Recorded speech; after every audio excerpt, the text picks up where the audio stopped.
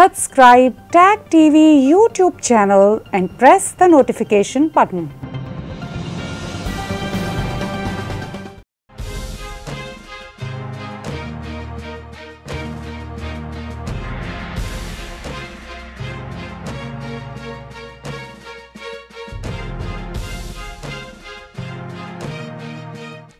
Good evening. Welcome to South Asia Newsline. I'm Oct27. Here are the top stories we are tracking for you on Wednesday, the 27th of October. India expresses concern over China's new land border law, says it can impact existing bilateral pacts. Pakistan appoints Nadeem Anjum as new intelligence chief after weeks of delay. An Islamic State in Afghanistan could be able to attack US in 6 months, says Pentagon official. And now for all the details.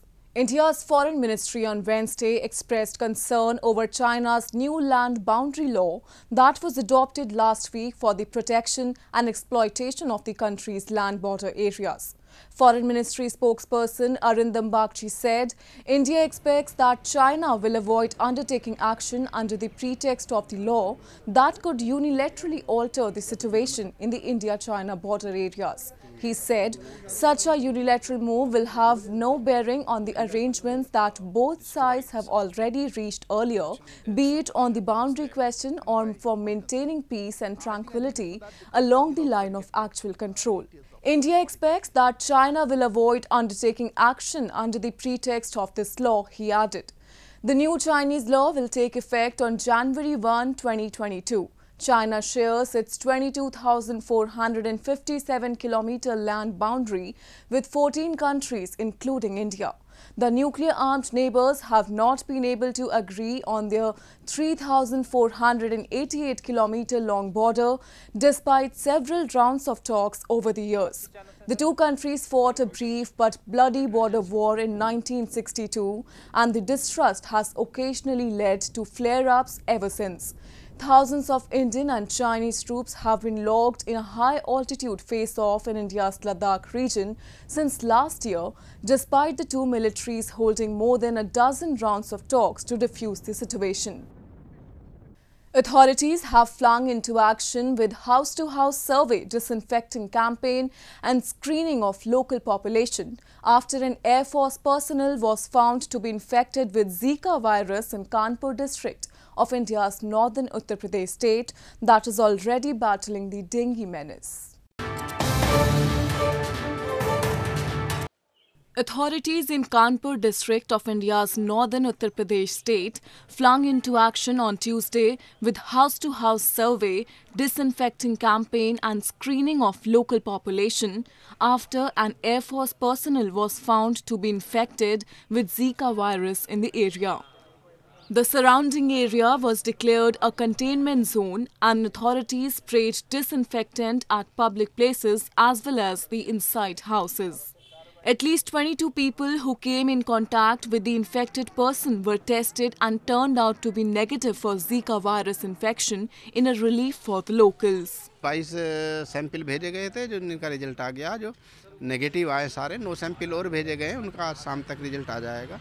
अभी इस तरह का कोई और case सामने नहीं आया है और लगातार उस सर्वे में और ये 15 दिन तक हमारी ये एक्टिविटी शुरू रहेगी, सोर्स रिडक्शन की भी और हाउस टू हाउस सर्वे के भी और स्क्रीनिंग की भी। Zika is a flavivirus that spreads with mosquito bites. Most Zika virus cases are asymptomatic, however, it is especially dangerous among pregnant women. There is no known cure or vaccine for the Zika virus, and the treatment largely focuses on dealing with symptoms that include fever, rash or arthralgia. Uttar Pradesh, that is in the grip of dengue fever, a mosquito-borne viral disease, on Tuesday reported 26 new cases in its Ghaziabad district, taking the tally to 547 in October alone. Dengue cases in Indian capital New Delhi also crossed the 1,000 mark this year, with 283 fresh cases reported in the last week. Dengue fever is common in South Asia, especially during the monsoon season, and there is no specific treatment. But with early detection and access to proper medical care, fewer than 1% of sufferers die from the disease. News from Pakistan. Pakistan's Prime Minister Imran Khan has finally approved Lieutenant General Nadeem Anjum as the new head of spy agency ISI. The announcement came after weeks of delay, which had earlier raised speculations that there is a rift between the civil and military leadership. Pakistan's Prime Minister Imran Khan approved Lieutenant General Nadeem Anjum as the new head of spy agency ISI, the Inter-Services Intelligence, on Tuesday, after a final consultation with Army Chief General Qamar Javed Bajwa.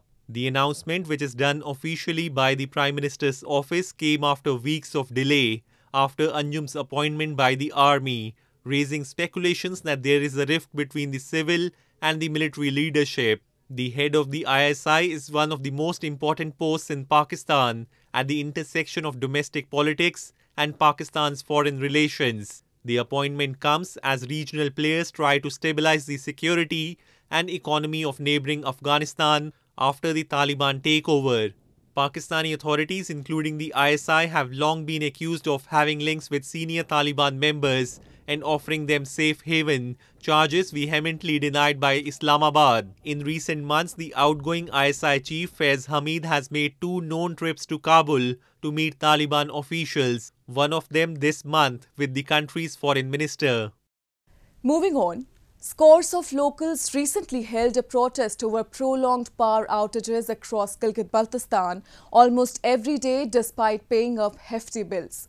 They blamed negligence by the Pakistani authorities to provide them even basic amenities and accused Islamabad of meting out a stepmotherly treatment to the illegally occupied region. Frequent power outages have continued to disrupt lives of people in the illegally occupied region of Gilgit-Baltistan. A protest was recently held by locals and traders in the region over prolonged load shedding in several areas despite paying hefty bills. The protesters claimed that the government had agreed to provide electricity during specific timings from 9 a.m. to 5 p.m, but they receive it only for 2 to 3 hours and they're having a distressing time amid the onset of winters.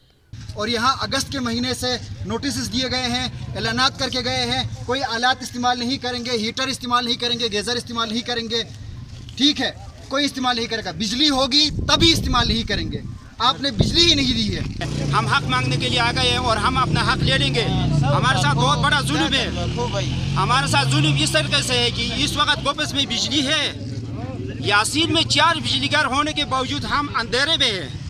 Locals in Gilgit-Baltistan have time and again accused Pakistan of meting out a stepmotherly treatment to the illegally occupied region, failing to develop the infrastructure and leaving them high and dry. A top Pentagon official has sounded alarm that the Islamic State in Afghanistan have intent to conduct external operations in 6 months, including against the United States. In a testimony before the Congress, Colin Kahl said it was, however, still unclear whether the Taliban has the ability to fight the militant group effectively. The US intelligence community has assessed that Islamic State in Afghanistan could have the capability to attack the United States in as little as 6 months and has the intention to do so, a senior Pentagon official told Congress on Tuesday. Colin Kahl, the Under-Secretary of Defense for Policy, during a testimony before the Senate Armed Services Committee said it was still unclear whether the Taliban, which took over Kabul in August, has the ability to fight Islamic State effectively. He stated that Al-Qaeda also posed a more complex problem given its ties to the Taliban. This comes as Washington Post withdrawal has no agreement yet with countries neighboring Afghanistan to host troops for counter-terrorism efforts. ISIS-K and Al-Qaeda have the intent to conduct external operations, including against the United States, but neither currently has the capability to do so. We could see ISIS-K generate that capability in somewhere between 6 or 12 months. I think the current assessments by the intelligence community is that Al-Qaeda would take a year or two to reconstitute that capability. And as you said in your opening, Senator, we have to remain vigilant against that possibility. This month, the Islamic State claimed 2 suicide bombings at mosques in Afghanistan, both targeting the minority Shiite sect, which killed more than 100 people. Acting Foreign Minister Amir Khan Muttaqi of the new Taliban government has said the threat from Islamic State militants will be addressed and Afghanistan would not become a base for attacks on other countries. It's been more than 2 months since the Taliban took over Afghanistan. Older girls are still not back at school. There are no women in senior positions in the new government. And the Taliban have said women will only be allowed to work in a small number of jobs. On Tuesday, a number of Afghan women took to the streets in Kabul, demanding their rights to education and work under the Taliban regime. A group of women marched through the streets of Afghan capital Kabul on Tuesday, demanding their rights to education and work under the Taliban regime, while urging their voices be heard by international community. The group held placards and chanted as armed members of the Taliban escorted them.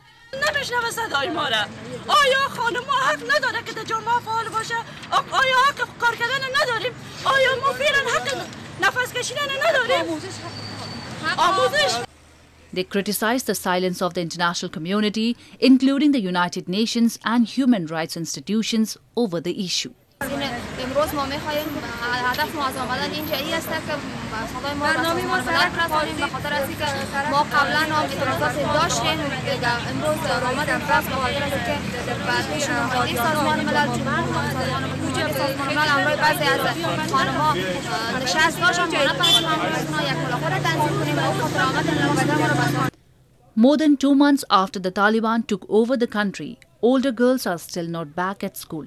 There are no women in senior positions in the new government.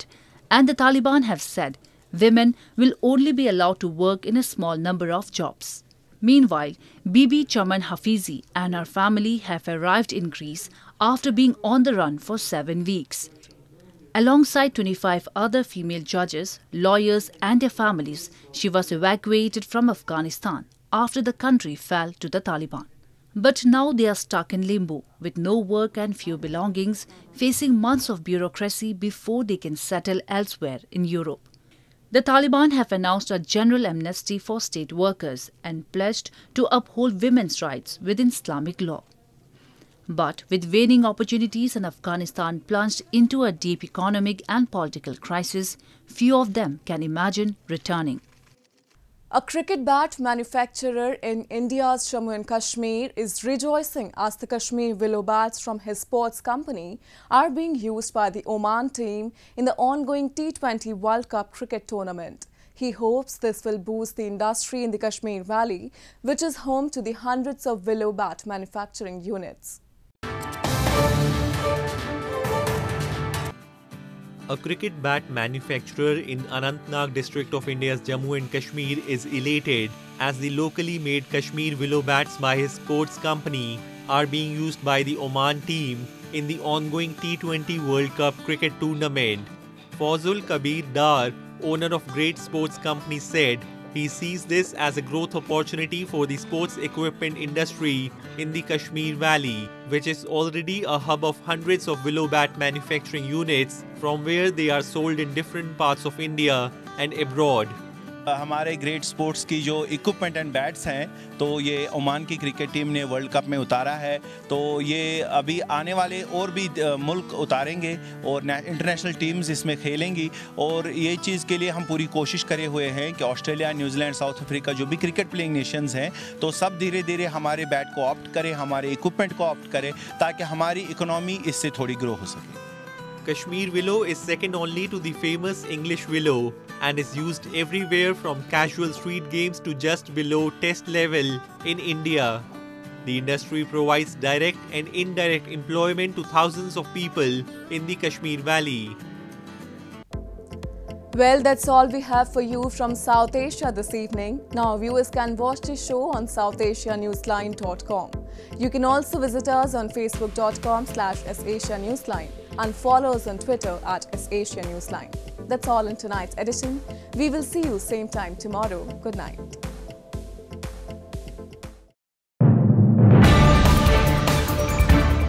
Tag TV brings you daily news bulletin from India. Breaking news and views from India.